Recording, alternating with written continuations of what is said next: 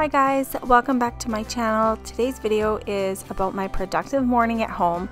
I'll be doing some cleaning, Jeff will be doing a little bit of painting trim to get those finishing touches done to the house, and I'll also be making a yummy peach cobbler. Now this is a great motivational video to get you going on the mornings that you're just unmotivated. As you can see, I'm starting with making my bed. That's always the best place to start when you want to have a productive day.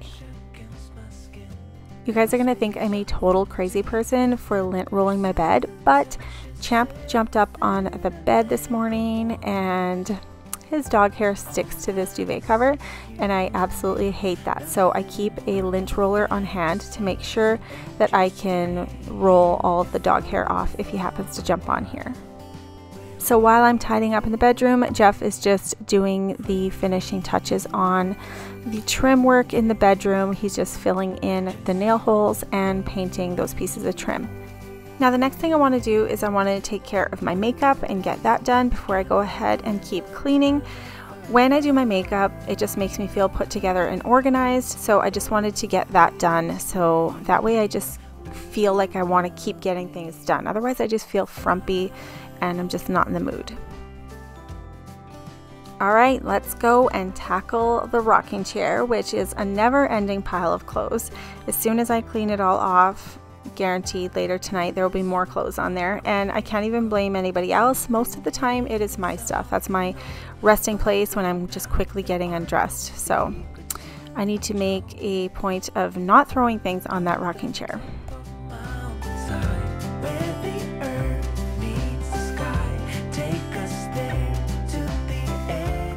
The rest of the bedroom is mostly clean. Jeff is still working in here on the trim.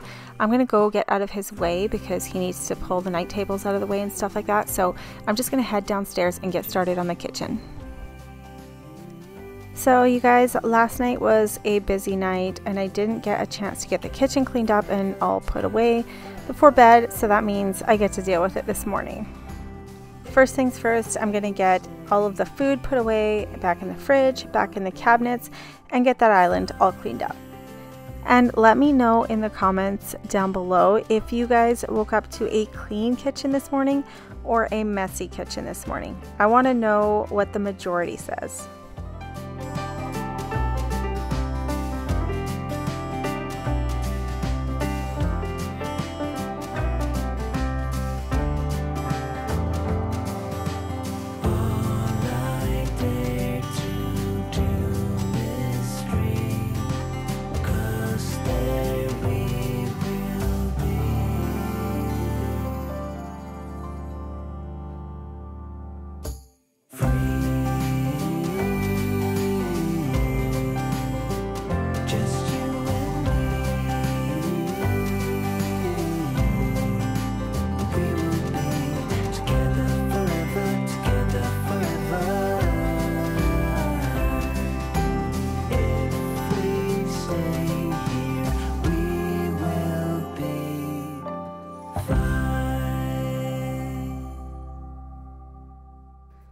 Kitchen island is clean and all wiped down, so I'm gonna head over to the dishwasher.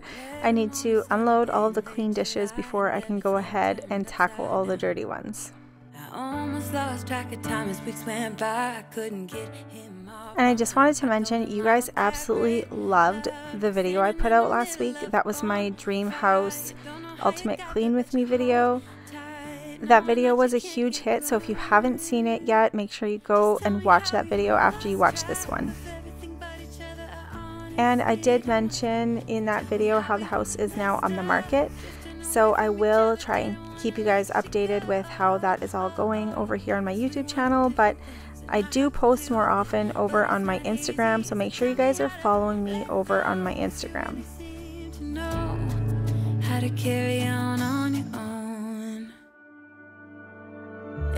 Since I got a good look in his eyes, I just knew that he was special. He said he wanted to take it slow, but I couldn't help that I wanted to take it to the next level.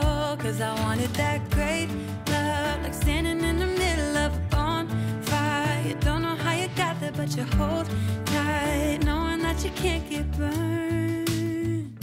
Just tell me how we lost track of everything but each other. I honestly don't know. And tell me how we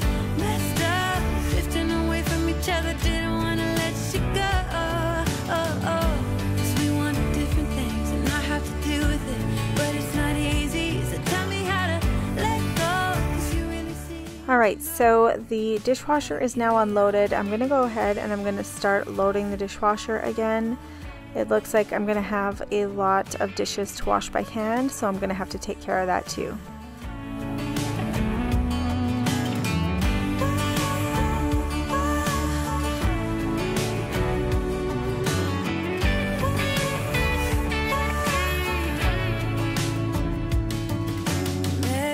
Sunny day in late July and everything turned upside down. I almost lost track of time as weeks went by. I couldn't get him off my mind. I couldn't get him off my mind.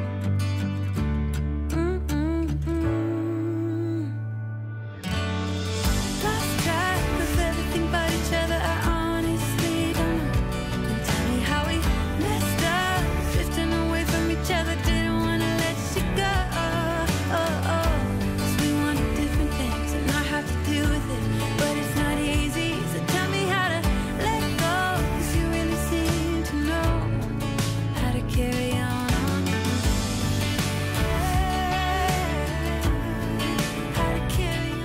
I had a lot of utensils gather at the bottom of the sink, so I'm just placing those into that red bowl with some hot water and some soap just to get all of the food crud off of the utensils before I go ahead and put them in the dishwasher.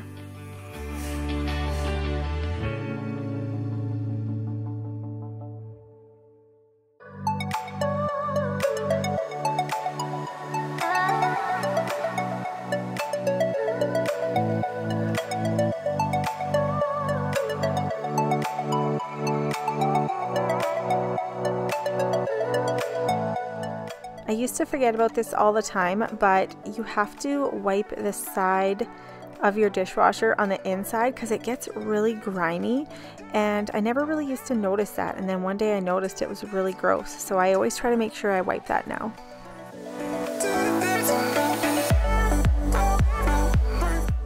Alright, so I'm just going to go ahead and clean my cast iron pan here. I don't know about you guys, but I absolutely love my cast iron pan. I've only used it about 3 or 4 times. I got it not that long ago and I just can't believe I went this many years without owning one of these. Now I know the key to having a good cast iron pan is caring for it properly, so I'm going to show you what I do to take care of mine. So the first thing you're going to want to do is obviously clean all of the food off. So I've just put some hot water in the pan with some Dawn dish soap and I'm just letting it soak for a minute. Now I'm going to go ahead and take my little Scrub Daddy scrub brush and I'm just going to wash the pan.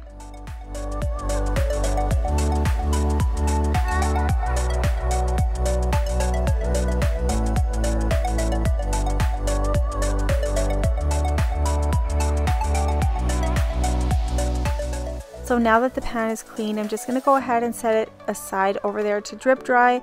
I'm going to come back to that pan in a minute and show you how I finish with the care for the pan.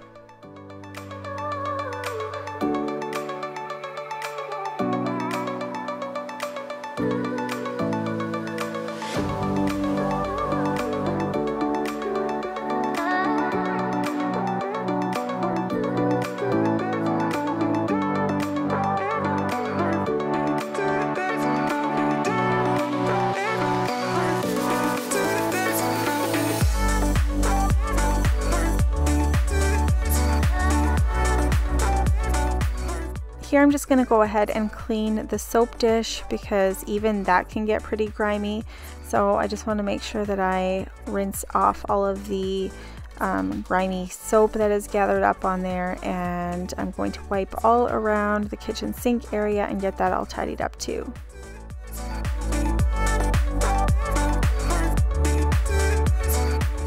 Now if you have the marble look countertops, which means they are actually laminate and not real stone, you want to make sure that you clean up any excess water so that it doesn't soak in under the sink, because that can cause your countertops to swell. So I'm always very careful just to make sure that there's not water all over the place, because that is one thing that you have to do with laminate countertops as opposed to stone.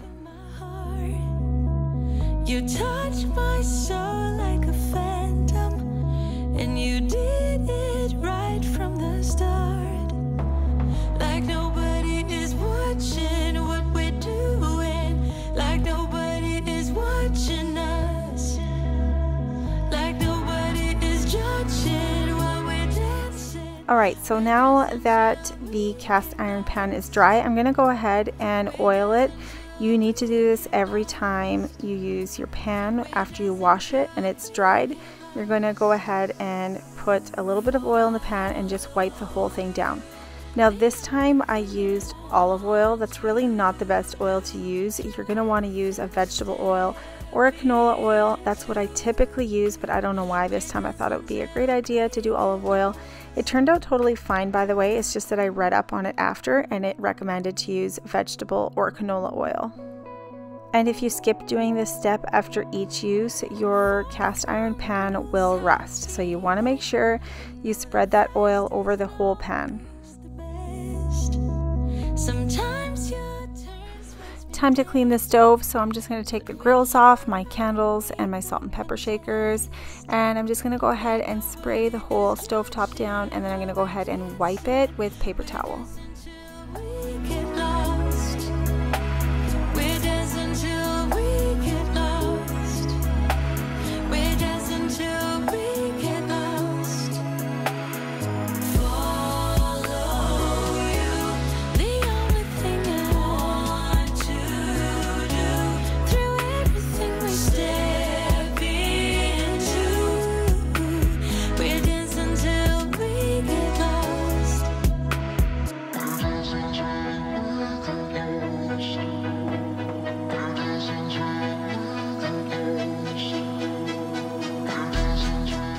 And I'm also spraying down the grills from the stove top, and I'm using the Dawn dish soap spray, which by the way is life-changing. I don't know if I could ever go back to using regular dish soap.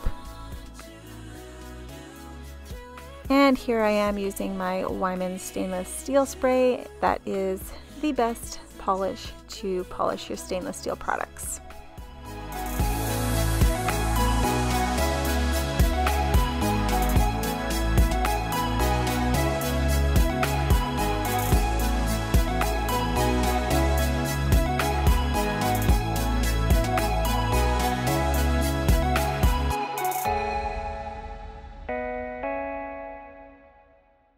Even if you tried, you wouldn't understand it. Maybe something's missing inside of you.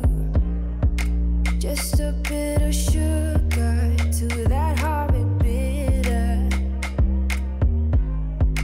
Maybe you taste different. Hold up, baby. I can sit beside you while you're going on about your simple life. Nothing left you thinking that maybe you're not different. Go on, blow. Alright, so I'm just going to replace the grills back on the kitchen stove, and then I'm going to go ahead and just wipe down the rest of the countertops. Oh, look here he goes, stepping on toes with his humble act and everlasting ego. Alrighty, so the kitchen is nice and spick and span now, and I'm going to go ahead and mess it right up again because I'm going to go ahead and make a peach cobbler, which I promised the kids that I would make last night, but I was just too tired to do it, so I'm going to make it today. So this peach cobbler recipe is super easy, and I got it from pinchofyum.com. So if you're looking for the recipe, that's where you can find it. But it's so easy that you're basically going to get the gist of it from watching this video. So the first thing that I did here was I went ahead and I washed all of my peaches, and I went and just cut them into slices. You don't have to worry about your peaches being super ripe because I had a few that were not ripe at all, and I was having a really hard time cutting them and slicing them and pitting the peach. So don't even worry about it because they cook, and once you add the sugar in there, it is all good. So now that the peaches are basically all sliced up, I'm placing them into the glass baking dish. I believe it is 9 by 13 baking dish, and I just mixed it up with a 1/4 cup of sugar. Alright, so the cobbler topping is super easy to make. You're just going to need a 1/2 cup of melted salted butter, 3/4 cup of sugar, 1 teaspoon of vanilla, 1 cup of flour, 1 teaspoon of baking powder, and a pinch of salt. And then you're just going to want to make sure that it is combined really well, so that way you don't have any chunks of flour or anything in there. And then that'll be it. That is your topping for the peach cobbler. And you're basically almost done. Now all you have to do is take that crumb topping and just sprinkle it all along the top of the peaches. So I just take the chunks and I just break them into little pieces and spread them evenly all on top of the peaches. And you guys, this is such an easy dish to make. So you can use it for a dessert, you can use it for like a nice Sunday brunch to have with some coffee or tea. It is such a nice, refreshing dish, that is for sure. My kids absolutely love this one. Okay, so that is going to go ahead and bake in the oven for about 1/2 hour. So you're just going to want to go ahead and check on it partway through, make sure that it's not burning or anything like that. And in the meantime, while that is happening, I'm just going to go ahead and make sure that the kitchen is nice and clean, because I don't want to leave a mess since I already cleaned it once this morning.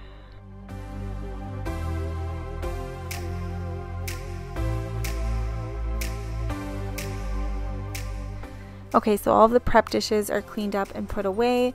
The cobbler is pretty much ready, so I'm going to go ahead and take it out of the oven. Now, the recipe does say that you should let it sit for 20 to 30 minutes to get a nice thick and saucy consistency, but nobody in this house wants to wait, so we're just going to go ahead and scoop it out onto our dishes. And I have a little bit of whipped cream there, so I'm going to serve it with some whipped cream. Alright guys, so that was my productive morning. I got my bed made, got my makeup done, Jeff did the touch-up painting there in the bedroom for the trim, I made the peach cobbler, and I cleaned up the mess after the peach cobbler. And the kids are happy and their bellies are full. So I hope you guys enjoyed my video. Please make sure you guys subscribe so you guys don't miss any of my future videos, and I'll see you guys next time in the next video. Bye!